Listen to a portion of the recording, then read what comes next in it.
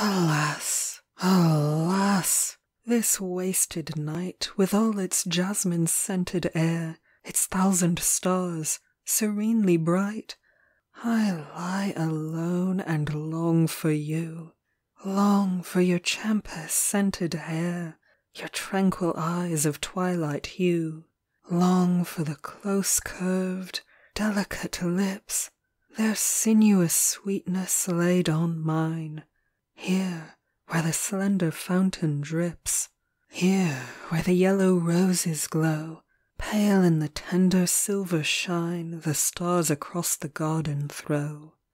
Alas, alas, poor passionate youth! Why must he spend these lonely nights?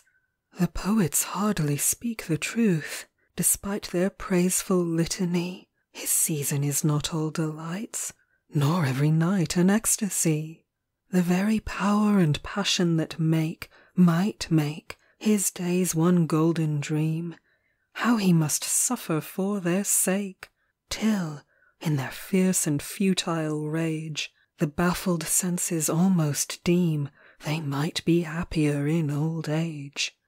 Age that can find red roses sweet, and yet not crave a rose-red mouth, hear bulbuls, with no wish that feet of sweeter singers went his way, inhale warm breezes from the south, yet never feel his fancy stray.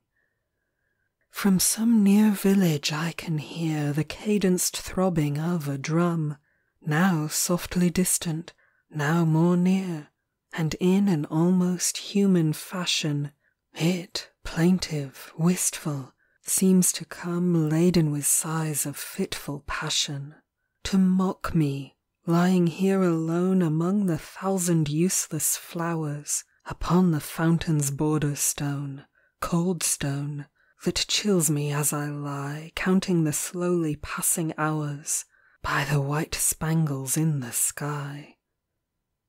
Some feast the tom-toms celebrate, where close together, side by side, gay in their gauze and tinsel state, with lips serene and downcast eyes, sit the young bridegroom and his bride, while round them songs and laughter rise. They are together. Why are we so hopelessly, so far apart? Oh, I implore you, come to me, solace of mine eyes, come, consolation of my heart, light of my senses. What replies? A little languid mocking breeze that rustles through the jasmine flowers and stirs among the tamarind trees. A little gurgle of the spray that drips, unheard, through silent hours, then breaks in sudden bubbling play. Wind, have you never loved a rose? And water, seek you not the sea? Why, therefore, mock at my repose? It is my fault I am alone, beneath the feathery tamarind tree, whose shadows over me are thrown. Nay, I am mad indeed, with thirst for all to me this night denied, and drunk with longing, and accursed, beyond all chance of sleep or rest, with love unslaked, unsatisfied, and dreams of beauty unpossessed.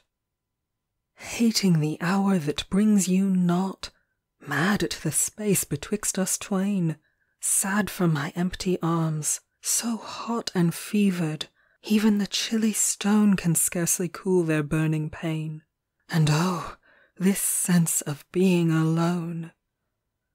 Take hence, O night, your wasted hours.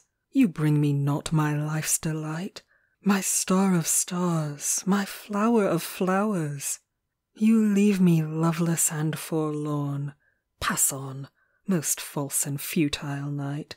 Pass on and perish in the dawn. End of poem.